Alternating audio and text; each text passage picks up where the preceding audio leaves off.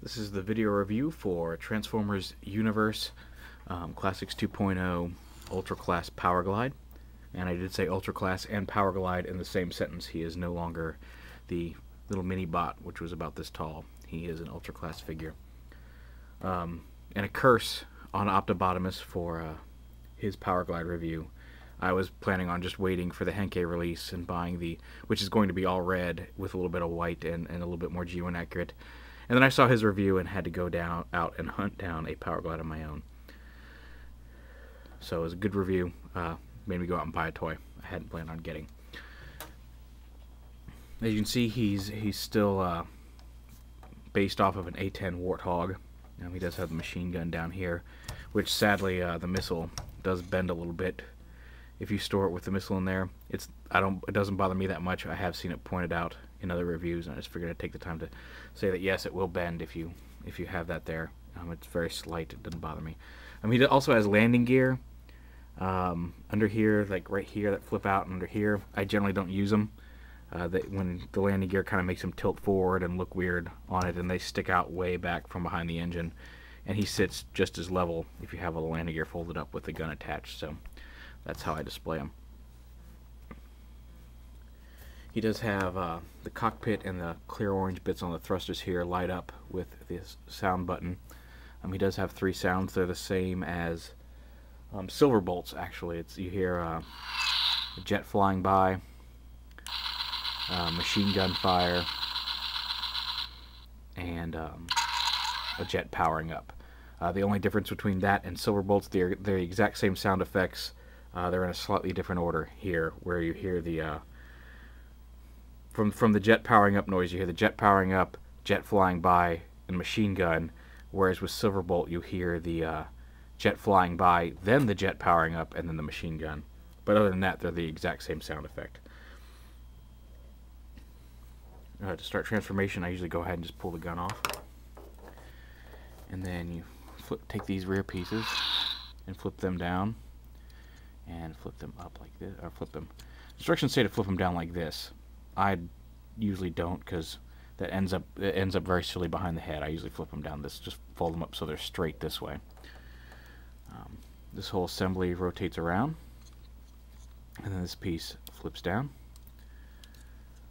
And you lift up the cockpit here and flip the entire assembly around like that. You'll hear the transformation noise as this piece plugs in, and when you unplug it, you hear the transformation noise the other way, which is really cool. Waist piece flips up and tabs in. Flip his legs down. You want to flip them around so they're facing backwards at this point, and then rotate the whole waist piece around for it to be facing forward. Then extend the legs, and then flip the feet forward. At this point, you can flip his head up and turn it around, and flip this jet piece down. Now you see, here's where I'm talking about the tail fins. This way they sit behind the head down, otherwise they'd be sticking up like that, and I think that looks silly. And then you take these pieces and flip it all the way around. Flip that down 1 notch, and then there's a tab and a notch here. Just peg that up into there, and do the same thing on this side. And then peg it right in. You hear the machine gun noise. This panel does sit right on top of the button, so you can make the machine gun noise, and you can see his eyes and chest light up when you do that in robot mode. And from here, it's just a matter of the arms and then sliding this piece forward here to pop out the hands.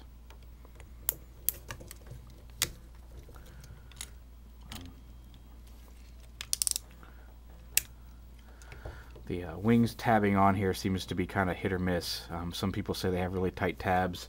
Some people say they're really loose. Mine are about in between. Sometimes the arms will come untabbed. But usually it requires a little bit of force, although it's not. This side is much tighter than this side on mine. So it's kind of middle quality control, but it's not the end of the world. He does stay together fairly well. His gun can be held You can have him hold it like if you want to take you can take the missile out and just have him hold it like a regular pistol this way, which some say looks better. Instructions have you face it this way with the missile facing out, and I kind of like it that way. It reminds me a lot of the Stargate guns where you kind of hold them closer to the front. I just think it's kind of neat. But again, it's all personal preference when you display him. He does have a nice range of motion in the shoulders, bicep swivel, ratchets, no wrist articulation. He can turn at the waist, ratchet hips, knees, legs tilt. He does have a very slight amount of side-to-side articulation in his feet. Not much, but enough so that you can spread them just a little bit and have them stand. Again, he's standard ultra class height. He's a little taller at the head than Silverbolt, although Silverbolt wins overall with a little pointy jet bit on his back. Also next to a Deluxe here, he is next to Sunstreaker, so much larger than the Powerglide of old, who would have stood about yay tall. And one of the last little surprises here, I guess not really a surprise at this point since everybody mentions it, but if you open up his chest, there's a reference to the Girl Who Loved Powerglide episode, and that he does have a little heart molded into his chest. And like I said, I hadn't planned on picking him up until the Henkei release came out, because I think the red looks a little better, but I saw Optibotimus's review and had to at least go out and fiddle with him because he looked interesting enough to play with, and he definitely is. Proportions are a little wonky. They're not as wonky as some pictures online have made it look.